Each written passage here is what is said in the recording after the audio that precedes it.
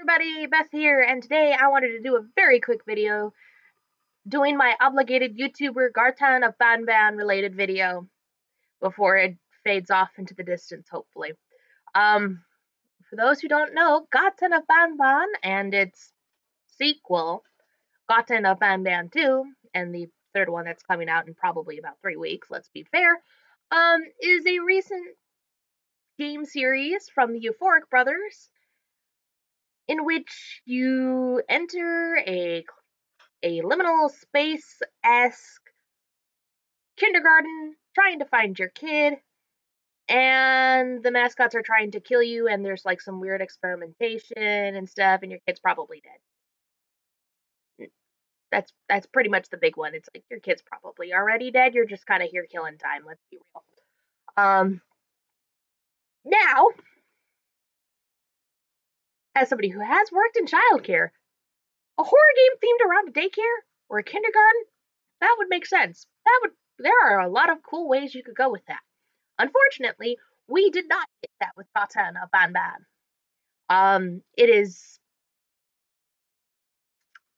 If it was somebody's first game, okay, there'd be some leeway. If it was, like, if the games continued to be free, okay, I could buy that. If they made more than just the monsters as their assets, I'd be more inclined to be generous with. And among other awful things that they've done, I'd be a little bit more generous had they not done some of the awful things. But, is what it is. They've unfortunately hit the YouTube algorithm and are getting the consequences of that. But in the meantime, it's neither here or there. Let's talk about the game. The game story sucks. Let's just be real. There is really no reason for you to be there. There is, like, outside of trying to find your kid, we're just kind of walking around, casually walking around as we're getting chased down by the mascots that we really don't know anything that much about. Hashtag birdup, and so on and so forth. I saw this. There's some bits of convoluted lore peppered in there. And I took a look at this, and one day, and I thought, I could do a good story based on that. That would be a challenge. And so here it is. A quick summation of how I would have written Garten of Banban. In the magical universe, next to the universe where the Meatly kicked down my door and was like, yo, write Indian Showdown for me. The Euphoric Brothers were like, hey, write the story of Banban. Bonbon. Write Garten for us. And so on and so forth. Like with Bendy and the Showdown Bandit one, I'm not claiming to be a better writer than the Euphoric Brothers. If this is just kind of a long con kind of thing where it's like, oh, it's actually going to have a really tell a story once everything's put together. Cool. This is just a quick thing of like, hey, this is a cool idea for a horror game. So, I mean, if you do take this idea and we're like, you see this and I was like, hell yeah, that's a horror game I need to make. Have at it. Just, like, send people my way. Be like, yo, I took this idea from this YouTuber I found online. And then, like, the link for my YouTube page or whatever. Or, like, put a cartoon character I drew in there. Anyways, shameless plug aside, this is how I would do the Garten of Banban story.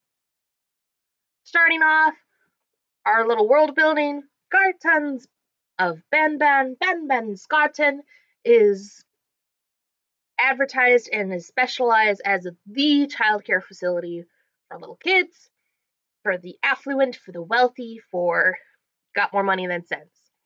This is kind of like Hope's Peak Academy from the Danganronpa series, where it's like only the elite of the elite of the elite can get in.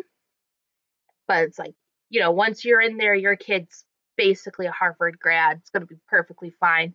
Leaders changing of the world, blah, blah, blah, blah, blah, blah, blah. So, there'd be a lot of advertisements and stuff regarding for this kindergarten and stuff. And then also mentioning that there's also lotteries.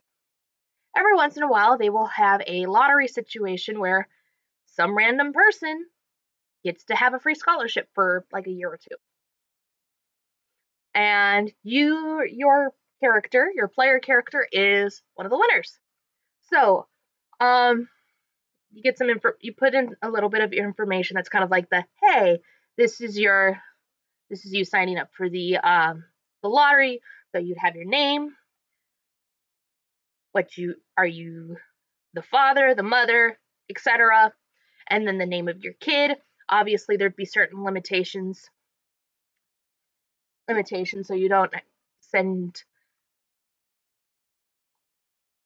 insert dirty joke here to school or whatever, and some details in that will play a part later. So you get your first cutscene after, hey, you're the winner, come to blah blah blah and blah blah blah blah blah. Yay! So you get your first cutscene where you see your little kid head off, run into the building, run off to go play with their friends and the other kids, and check out this really cool mascot that's playing around with them. Really fluid, really cool, as you are redirected to the office. Yay, cool. And the reason I mentioned this cutscene in particular is because once we get to our little twist part, comes a little bit more important. So you come in, you enter the office, you see the principal there, big dude, yay, smiley face and everything. He offers you a drink. He's whatever starts talking about, oh yeah, here at the Garten, we want to make sure that these kids are well taken care of. We want to make sure everything's good. We just got to ask you a few questions. And, oh, by the way, watch out for the wood plank that's about to go upside your head. What? Slap! And you're blacked out. You wake up in an underground facility, and your basic goal is to GTFO and find your kid again.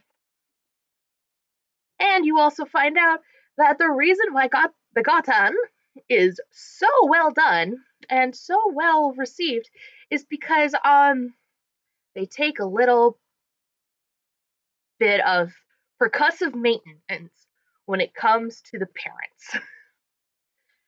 Over the course of the story and adventure and stuff, while you're avoiding some of the more monstrous aspects of the mascots and filling out these tasks, you're also being quizzed on your kid. And, how much of a good parent are you? More or less. And you kind of uncover the lore of, like, originally Garten of Banban was this really small kindergarten, and the teachers were doing their best, but they were basically between a rock and a hard spot. They were expected to be the parent, the teacher, caregiver, and everything, and not having the resources nor the parents letting them be it. Basically, they got stuck with a lot of Karens. And boy, did the Karens like them. So, in particular, one of the students had a very rough relationship with their family, their father in particular, who was kind of eccentric, sciencey dude. And the teachers tried to help. Dad doesn't take too kindly to that, tries to do some weird science. And long story short, Dad ends up becoming one of the mascot characters. And the son's like, you know what? I can work with this. And essentially, the scientist's kid basically creates the Garten of Banban, to basically separate the asshole parents from the decent parents. And obviously, some of your choices will affect whether or not you get to stay at the Garten, or if you stay at the Garten, or if you are able to go home with your kid. Obviously, there's some really weird plot holes, but world building, whatever, we can just say it's rich, fancy people and their rich problems. It's all good. So, you go through it, you get to meet some of the rejected mascot characters. Some of the mascot characters, like maybe there's some lore building up with like Ophelia Bird. And Ophelia, either like she was one of the teachers that the mad scientist got a hold of, or she's, she was a parent that was kind of an asshole, but actually has kind of gone through the character arcs and is actually trying to help you and is like, hey, this might be a misunderstanding, you know, usually that lotto is rigged, so what the hell are you doing here? And then as the story progresses, you kind of start to unravel your own character's backstory, in which turns out you, as single parent, did not get very lucky in the partner, and the lotto was actually meant for your significant other, not you. You just happened to be the one who had the kid that time, and whoopsies.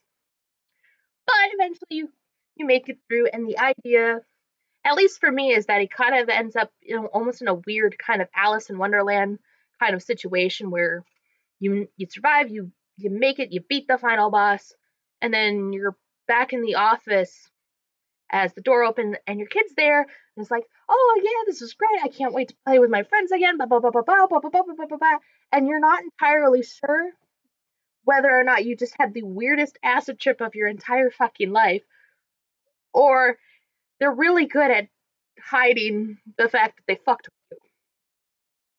Now, obviously, if you manage to be horrible, you did.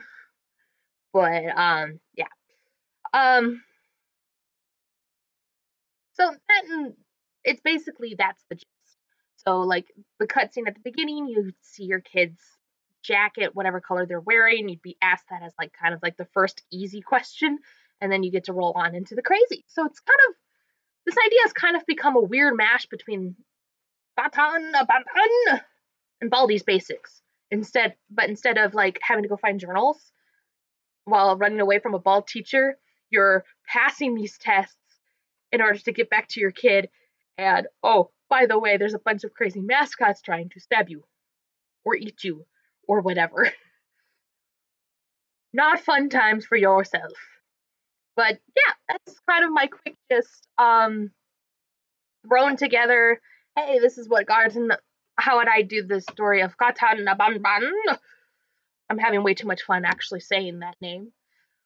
But yeah, so feel free to leave your own comments down below about like, oh, this is a really cool story, or this is an awful story, or man, I can't believe 5 seconds of this, more work, or whatever comments or whatever. Leave your own suggestions of how you'd write the story. If you would like to see me tackle other games' stories in this weird dramatic flair I do. Yeah, feel free to leave comments down below. Dog's being dramatic. um, so yeah. Thank you guys so much for watching. See you next time. Bye!